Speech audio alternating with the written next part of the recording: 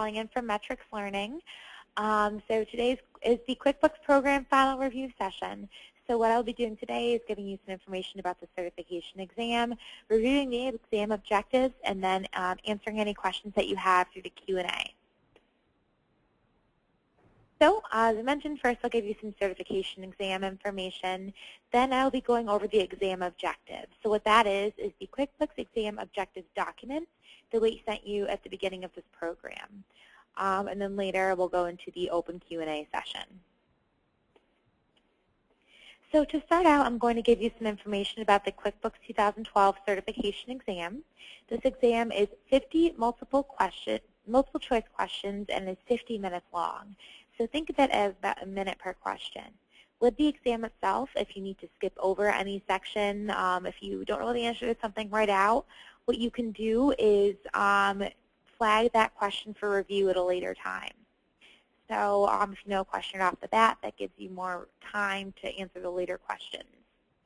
The passing score for the certification exam is a 700 out of 1,000, so a 70%. This means that you need 35 total questions correct. And the exam is administered via Certiport, which is a certification testing company. You will go to Work to Future in the assessment lab. They are a Certiport authorized testing center. So now I'm going to go over the exam objectives. Again, this is a document that we had sent you at the beginning of this program. The exam objectives consist of 10 different sections and the percentage of questions that each section makes up on the exam. So I'll review these now, and this is something I highly recommend reviewing at a later time. So the first section you'll be asked about for the exam objectives is QuickBooks setup. This is 6% of the questions that are asked. So think of this as about 3 questions. You will need to know what information is needed in order to set up a QuickBooks file. So in order to create a company through the Express Start in QuickBooks, you need to know basic company information and to know general operations within the company. You'll need to know how to start a new company data file in QuickBooks through the Easy Step interview, how to keep the lists and preferences from an old file while removing transactions, how to customize the home page through preferences, and how to set up lists. So this includes customers, vendors, items, and so on. This will include understanding what names and items should appear on which list. Item number 2 is QuickBooks utilities and general product knowledge. You will need to know how to navigate or move around QuickBooks using the home page, menus, icon bar, and so on. How to back up and restore a data file by going to File, Open or Restore Company, how to determine the release number and how to update QuickBooks, how to use QuickBooks in single user and multi-user mode by going to File, switch to multi-user mode, which versions and editions of QuickBooks are available for a specific year, how to password protect QuickBooks in company setup users, and how and why to use preferences. Item number 3 is list management. This makes up 6% of the questions asked. You'll want to know how to manage lists, including customers, vendors, items, and so on. List management will include adding new entries, deleting entries, editing entries, and merging entries. Remember, if you want to merge an entry, you'll want to rename the list entry that you would like to merge. And I recommend going to pages 30 to 32 of the Day 1 manual that reviews this topic and item. Item number 4 is items. It is 8% of the questions asked. You will want to know how QuickBooks uses items to perform the necessary accounting entries, the different types of items and when to use each type. Chapter 5, page 48 of the Day 1 manual goes over this. How to use items for different sections of scenarios, which includes companies that sell products for a specified price, services for a specified price, unique products or services that have different prices for each sale, or one service or product. You'll want to know the difference between inventory parts, non-inventory parts, and inventory assembly as well. And pages 40 to 48 of the Day 1 manual has this information.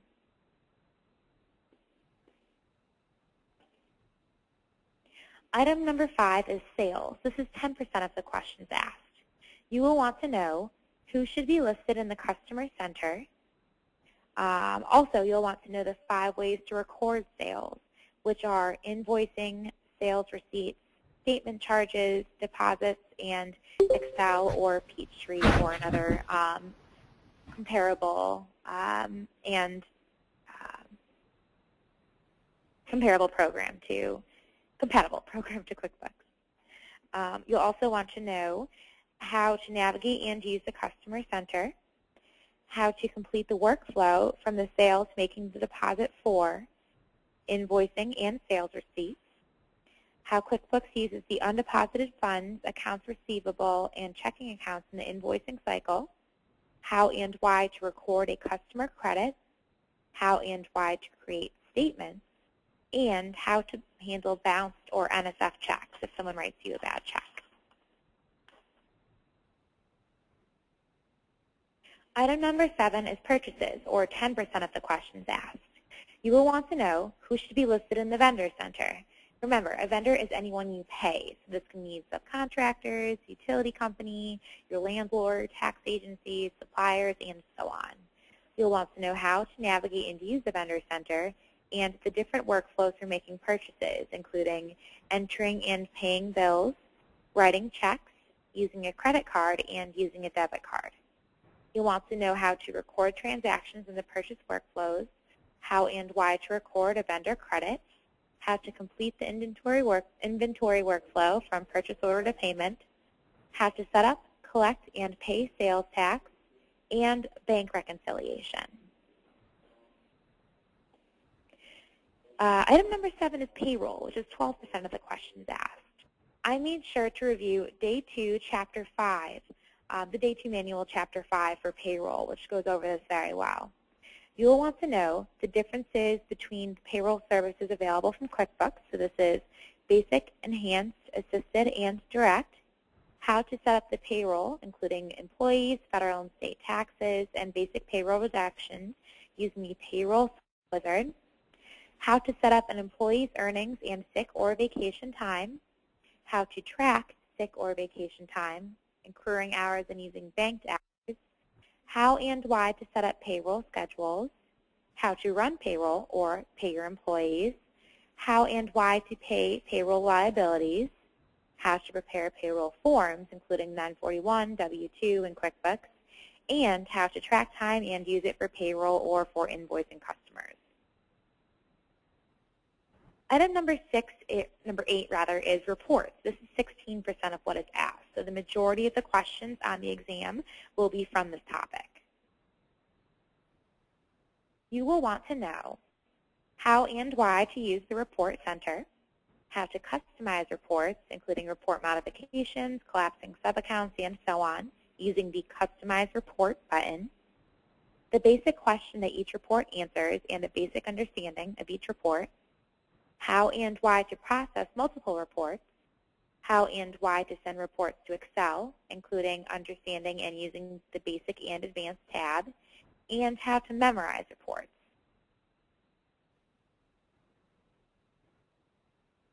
Item number 9 is basic accounting, or 10% of the questions that are asked. You will want to know what the basic financial statements are and have a basic understanding of what they mean, the difference between cash and accrual reports. So remember, accrual-based accounting recognizes expenses and income in the period they occurred, regardless if payment has actually occurred. And cash basis does not recognize items until they have actually been paid. You'll want to know how and why to set a closing date, and how to enter a journal entry if asked to do so by an accountant. You won't need to fully understand what accounts do debit or credit. Lastly, item number 10 is customization and saving time and shortcuts, or 12% of the questions asked. You'll want to know how and why to memorize transactions, how to set up multiple users and what level of access can be granted or denied, and how and why to create custom fields, including customers, vendors, and employees. So next, I'll give you some information about practice tests and testing information. So once you complete all of the training and metrics learning, you'll receive a voucher along with 3 practice tests. In addition to this, we have additional practice you will receive for the QuickBooks certification exam. This practice is optional, but it's highly recommended. So the 2 practice items you'll receive are the following: the QuickBooks quiz questions through QuizStar. So what these are 2 50 multiple choice question quizzes. There are questions just like on the certification exam. And then also you'll receive access to a practice PDF with 100 practice questions. There's 2 versions of this PDF. Both the practice questions with answers and without answers. So depending on how you would like to take these practice questions, you can do that either with or without. Some people choose to do the QuizStar questions, and then some people choose to do the practice questions from the PDF. Both of the different types of practice consist of the same exact question, so it depends on the type of practice that you would like to do.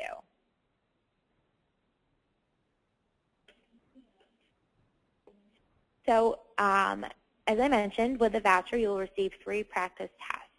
These practice tests from Certiport directly replicate the certification exam. They are one-time use only, so it's like having 3 shots at the real thing before you take the exam.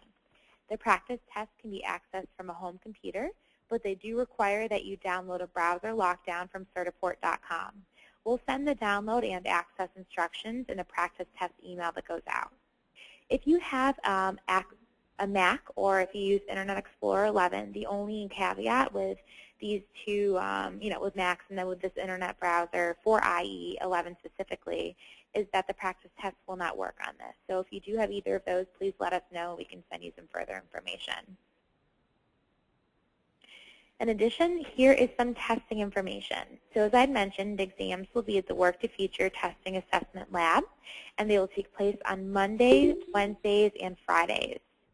To arrange a testing time and date, you will want to contact Sunita here at this email or at the phone number listed. We will also send this information out along with the recorded version of this webinar later today or first thing tomorrow. So at this point, I am open to any questions that you have. You can feel free to put them in the chat box listed. Also, I want to bring up something that someone had mentioned to me previously in a different training session. Some people are completely finished with training. Some people are just kind of finishing up on the different activities. When you take the Prove It 2012 and Prove It 2011 assessments, you are able to view the score that you get in your My Plan, and if you don't get an 80% or higher, you're able to see a report for the different questions that you got wrong. So if you fail to prove it the first time through, which don't be alarmed, you can take the activity as many times as you want to get the score that you wish. What you can do is go to your My Plan, click on the assessment name, and then at the bottom of the page, you'll see both the score that you got and then a link to the Prove It results. So what this will do is it will bring you to Prove It's website. You can see the score that you got on the different activities, as well as the different topics that each are in. So you can see what numbers you got correct, the different topics that they were in, and from here you can go ahead, go back into the assessment and retake it. The course or the assessment question order does not change. So if you see that you got number 2 wrong here, when you go back into the assessment, you can take a look at the question, what you would put for the answer, and then deduct and see what the correct answer would be for you there. So again, you can go back into those Prove It activities and retake them as many times as you would like. So at this point, if you have any questions, feel free to put them in the chat window here.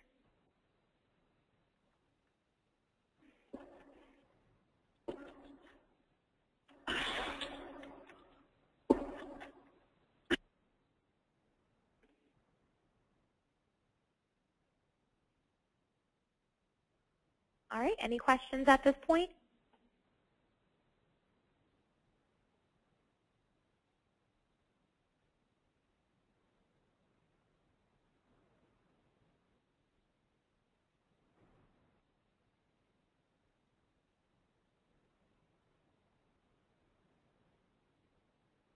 All right, so I'm just going to kind of give some information here while there are no questions. So with the certification exam, some people have been asking, do you find out on the spot if you pass, and what happens if you don't? You will find out about 1 or 2 minutes after you take the exam whether or not you passed. So it's very helpful to have that information. All right, let's see here. We have a comment that someone can't hear me. All right, can you hear me now?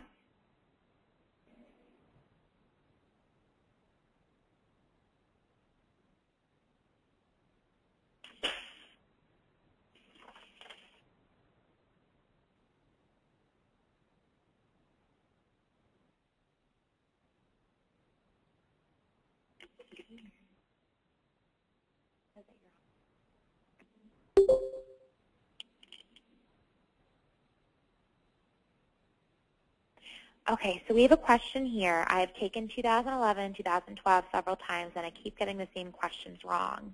I copied the questions into Word. Can I send them to you? So you can feel free to send those to us, and we can give some information.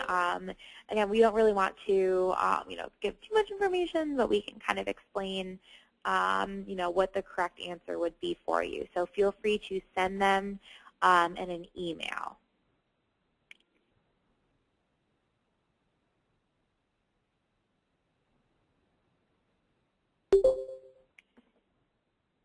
Can everyone hear me okay? All right.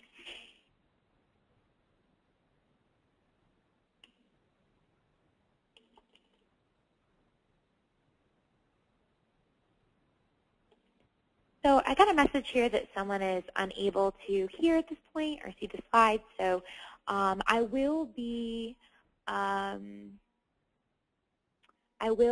sending a recorded version of this out.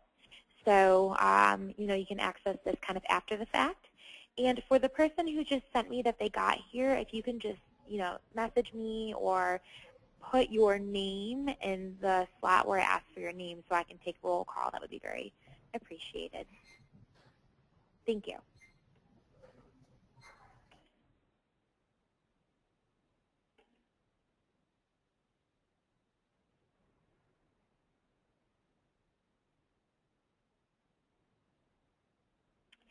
And if you don't pass the certification exam, this is another question that I've had today, with the voucher that you get a retake. So if you don't pass the first time, you will be able to see the questions that you got wrong, the different topics, rather, where you got questions wrong.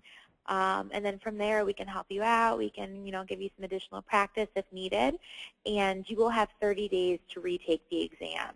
And because your metrics learning license is a 90-day license, you will still have that time to review the different topics and the different resources that we give you.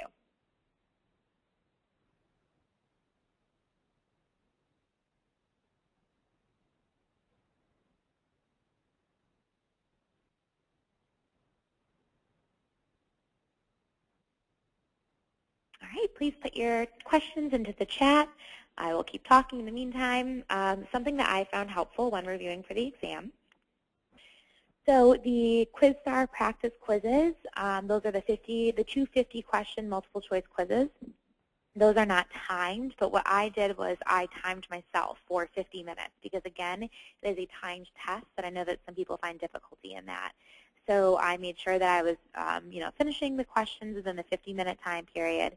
And then also for the 3 practice tests that you receive through Certiport, you will be able to basically directly replicate not only the exam, but kind of the layout of it. Of course, you can see the answers to the questions after you answer them in the practice, which you won't be able to in the normal exam, but you'll get some practice with the timed aspect as well as the wording of the questions. So the exam is not meant to trip you up at all, but it is more difficult than the practice that you get. So with the different practice items, including those prove-its, the optional QuizStar PDF documents, as well as those 3 practice tests, we try and give you as much practice with the multiple choice as well as the wording that you'll see in the certification exam.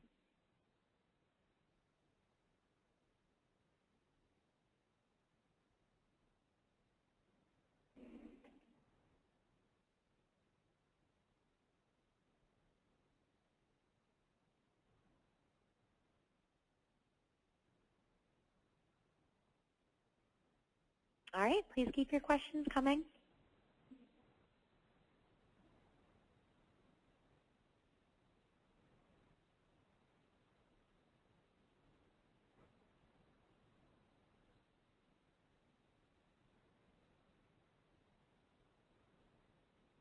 No questions? And if you do have one, I'm sure that someone else on the line must as well, so feel free to ask.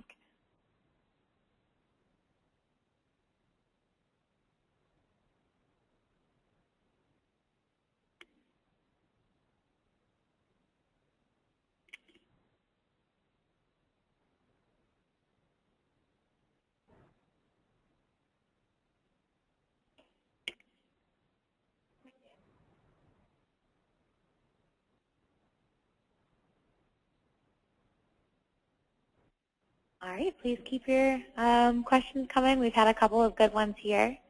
Really good attendance, and thank you all for being here on the line.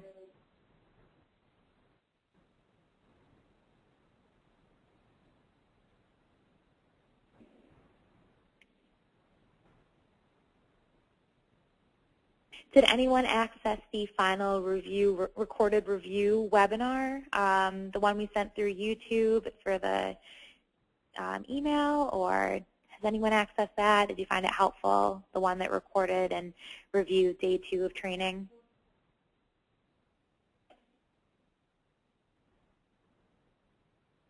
All right, it sounds like someone has a few questions here. Feel free to send them off, everyone.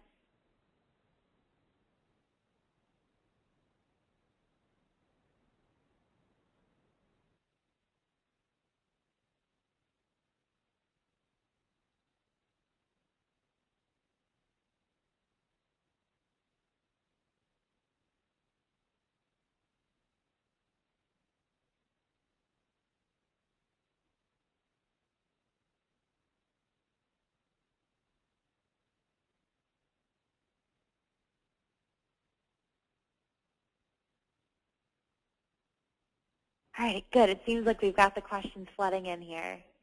Keep them coming.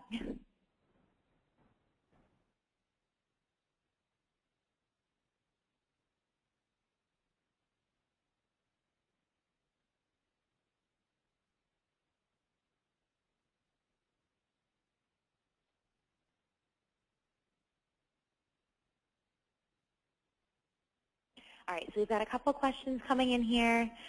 In a comment, thank you. We have someone who said that they accessed the webinar on YouTube and that they're getting used to the meeting style, and that they're new to it. I know a lot of people are with this webinar thing, and while it is all virtual, we try and get people as engaged as possible. So thank you again for that feedback. We have a question here. Does the repeat exam have the same questions? That is something I am not sure of. So I think that you're asking if the retake for QuickBooks has the same questions. If this is what you're asking, please let me know.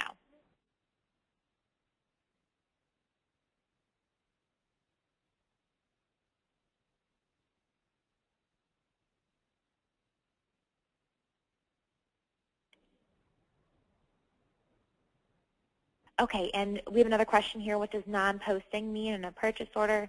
Basically, because it's not paid yet, it doesn't post to your financial transactions overall because it's a purchase order.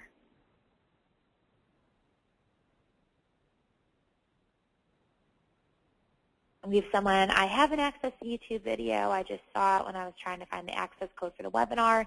Don't worry about that. We will be sending out the recorded reviews for day 1 and day 2 along with the recording for this webinar. And then the question was, does the repeat or retake exam have the same questions? I'm not sure of the answer to that because I actually did not take the retake exam myself. But I think what they do is they have a pool of questions, and some of them may be the same, but some of them may not be. So I would plan for them not being the same exact ones, though there may be a couple of repeats.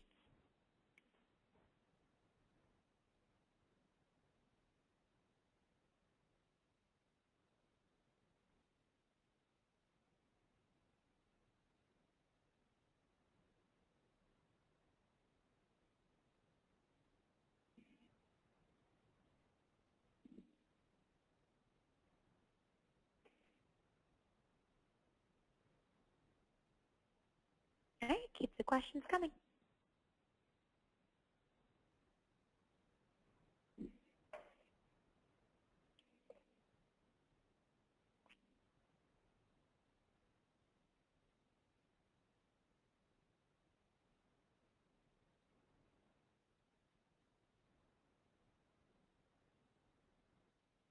Another thing that I'll suggest too, I'm not sure if I had mentioned this, but with payroll, that's something that I really realized I did not excel in or know very well when I was taking the practice test. So what I recommend doing is with both the practice tests and the practice you get through the different things we feature, if there's a question or a topic you don't understand, I would go into the day 1 or day 2 manual and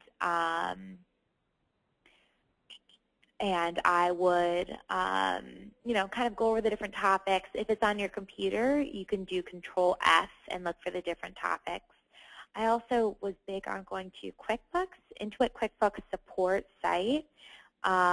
They have an area where you can kind of search by topic, different things, and they have step-by-step. They have good explanations. So I did refer to that too. So whereas payroll was the subject where I got the least amount of questions right at first, it's the one where I actually ended up getting all the questions right in the exam. So that was a small accomplishment, and hopefully I know payroll better now. We have a question here regarding non-posting. The specific question we have it here for the Prove It, and the one that you were asking, I believe, is on non-posting purchase orders. Which of the following indicates what the term non-posting means in relation to a purchase order? The answer to that is a non-posting in relation to a purchase order means that it does not affect the books or finances. So that is something, again, that's a specific on the Prove It. And if you do have any questions about Prove It questions specifically, please email them to us so we can get back to you with the responses and kind of more of a better response here. We have a question here. Since I missed most of the webinar, will I be able to see the questions you had shown on the slides? I will be sending a recorded version of this. I also can send a PDF, if you wish, of the different slides in this presentation. I did that for a previous one too because people are big on notes, much like myself. So I can send that PDF to you in addition to this recording. And I'll be sure to do that. I'll send it to all of you. And another question, are the questions on the exam similar to the Prove It test? They are similar, but they're not exact. There's multiple choice, A, B, C, D, just like the exam. A lot of the wording is very similar. Some of the topics are similar, but the most similar thing you will be taking are the 3 practice tests that you get with the Certiport voucher. So again, what people I know really have difficulty with is the verbiage because they kind of ask you things in a specific way, as you did see with the Prove It. So we make sure to give you tons of practice with that. And you're welcome.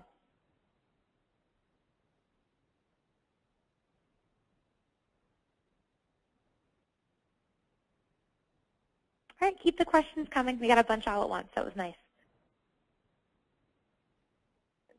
And if there's something that you think of after this, or even after you view the recorded version of this webinar, as always, feel free to shoot us an email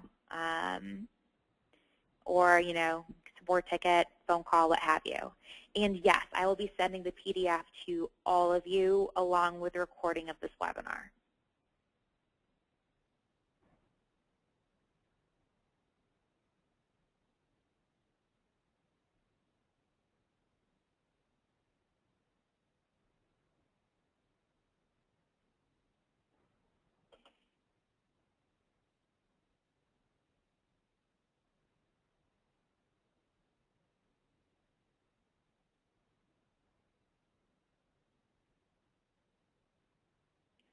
All right, so we have someone that says no questions at this time, and that is fine, and thank you for being here.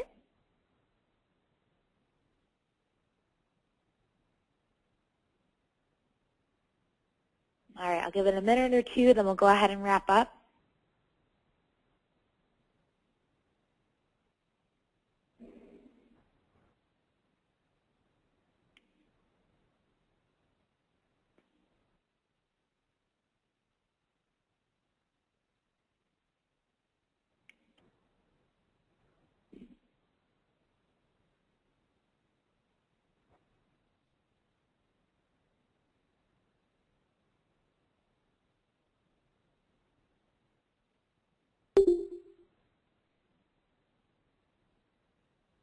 All right, we have a comment here. Thank you for the webinar. Very useful. Thank you for being here, and I'm glad that you found it helpful. Give it about 30 more seconds.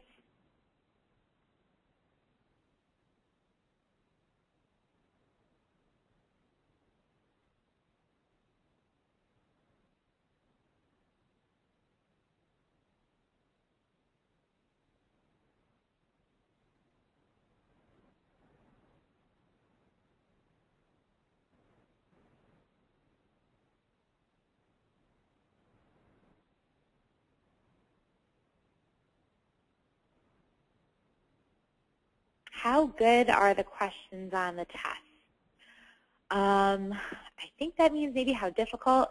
They are pretty tricky. I mean, they're not meant to completely throw you off and throw you for a loop, but they're very similar to what you'll see in the practice that you have in the practice exams, but just make sure to really know the topics.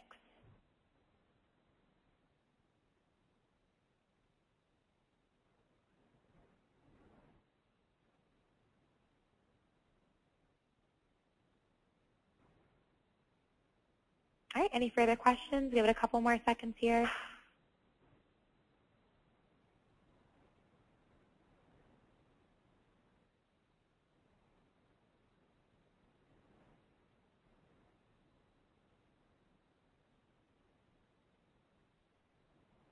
And if you are having any issues with asking questions or things like that, any issues with this chat box in particular, feel free to just shoot us an email and we can address things on a person-by-person basis too.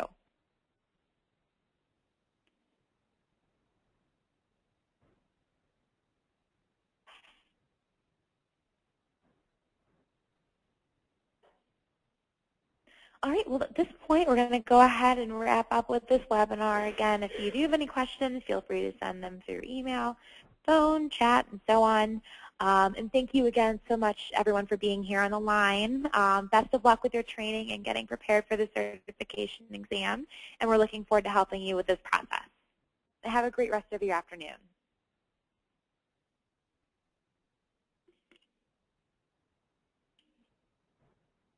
All right, thanks again. Goodbye, everyone.